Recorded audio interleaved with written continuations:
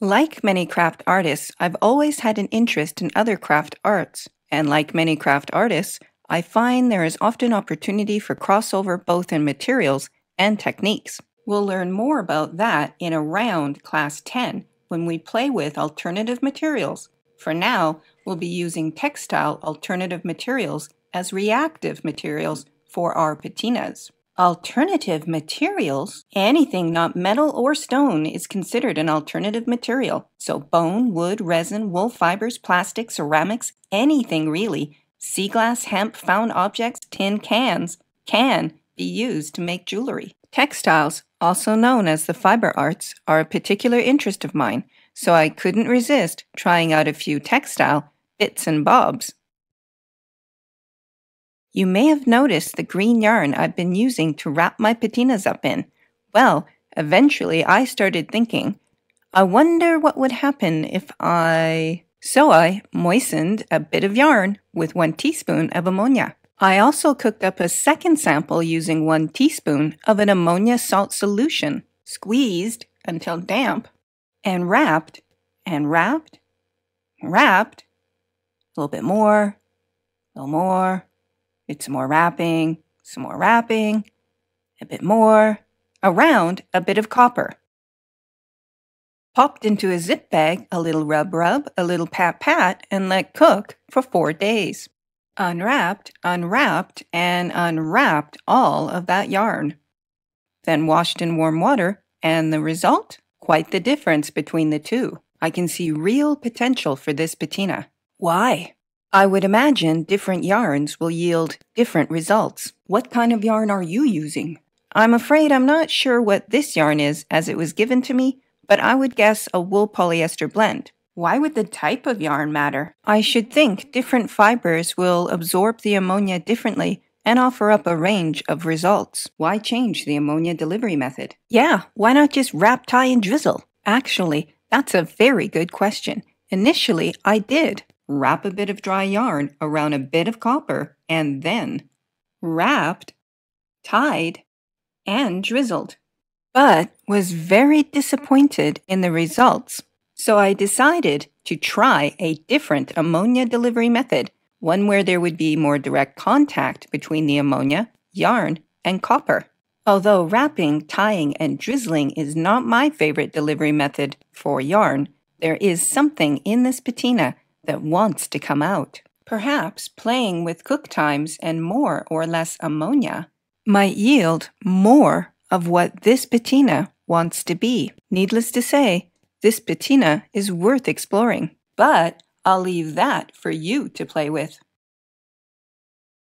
Remember that bit of observation I tucked behind my ear to explore later? Yes. Well, eventually it started making some noise. It wanted to know, can cloth be used as a reactive material? Naturally, I started with the microfiber dishcloth used to wrap up my patinas.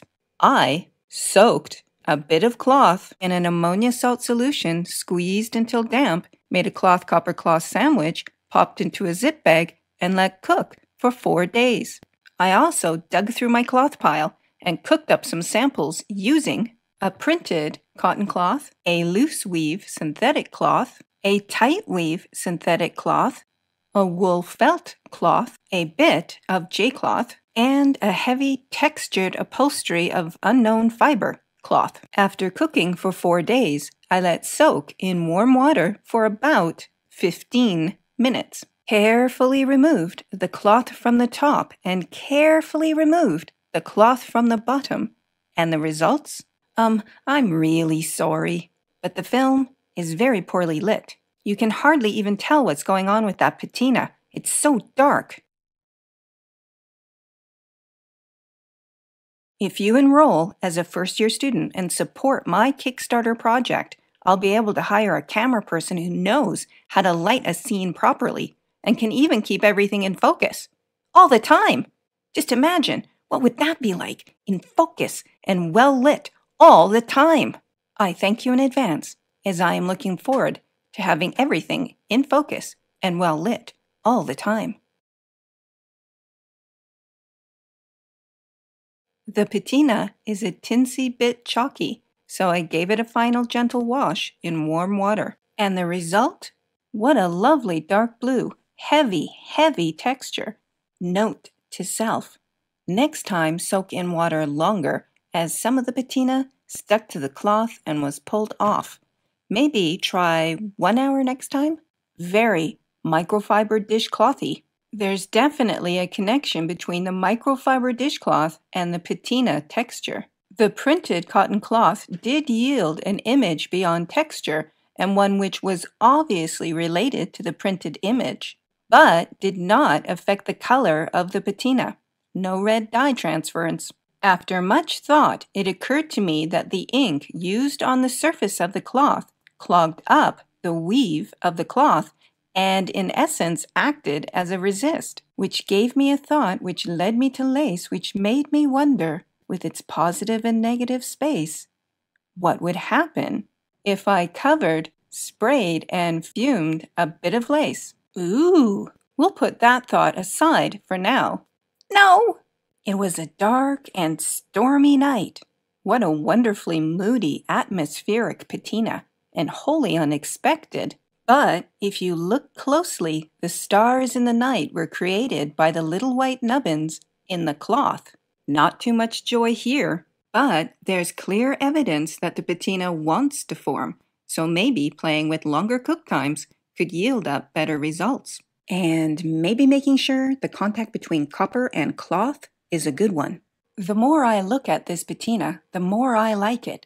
Although it's quite dark, there are many layers of dark and light blues, dark and light greens, bits of purple, and black. Again, we see a definite relationship between the cloth used, felt wool, and the resulting patina textures. I wonder what raw wool will produce. And the J-cloth? Well, not my favorite, but the heavy textured upholstery made up for it. The highs and lows of the heavy textured upholstery have formed strips of alternating patina effects. I was having so much fun, I decided to see what ammonia, all by itself, and cloth would do.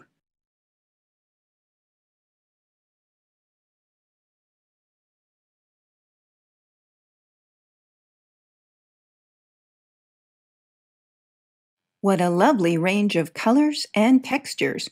I wonder what wrapped, tied, and drizzled cloth would look like, but I'll leave that up to you.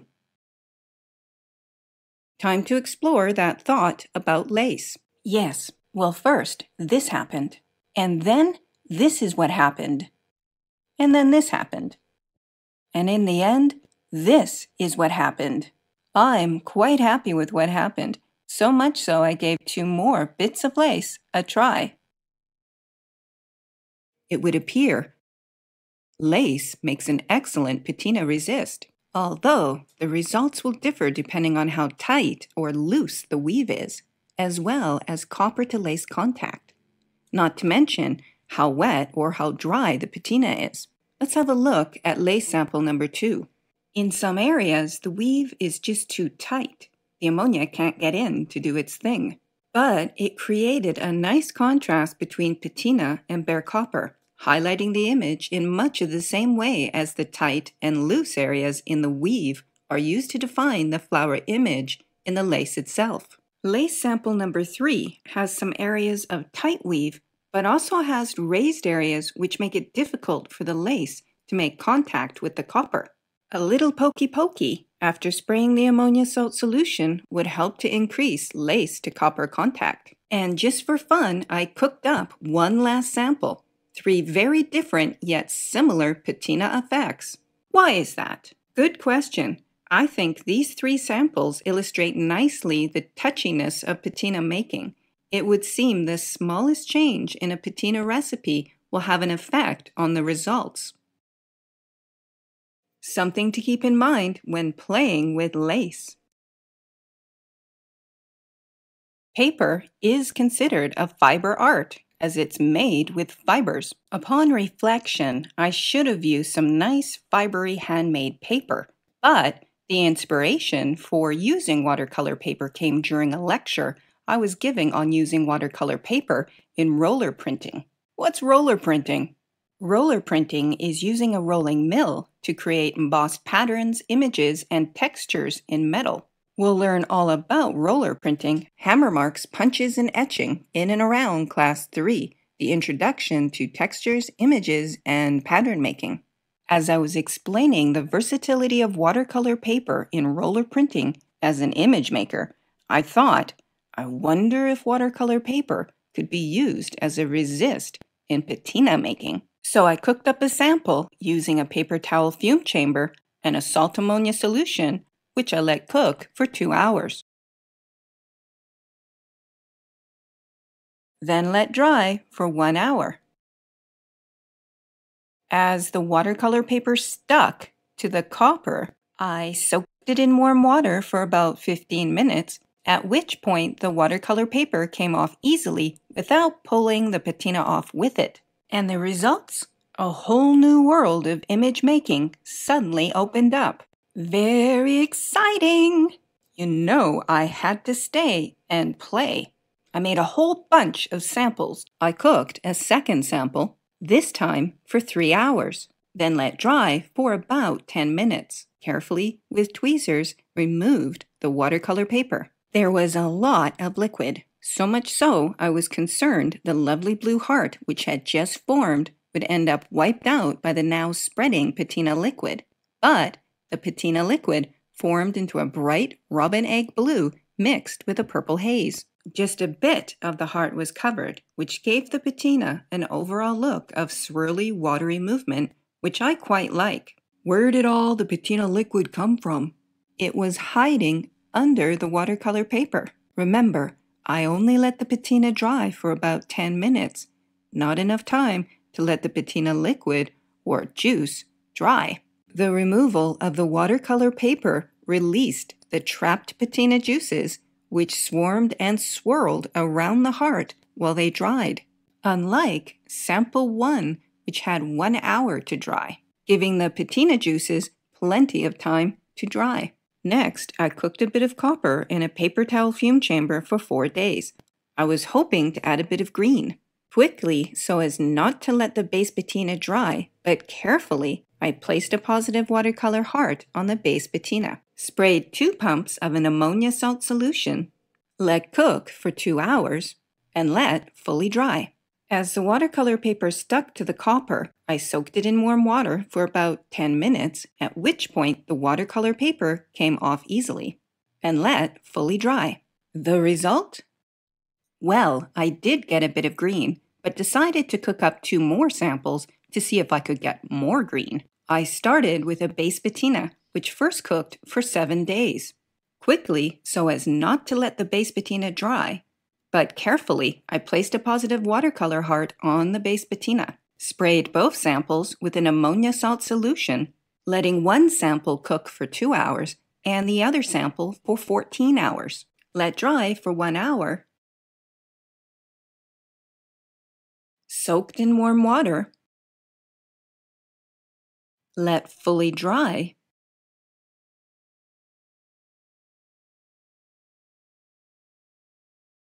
and the result? Interesting. 2 very, very different patinas, and I found more green.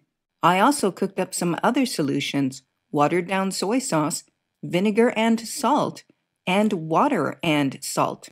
Now those are some nice solutions, which inspired me to cook more samples.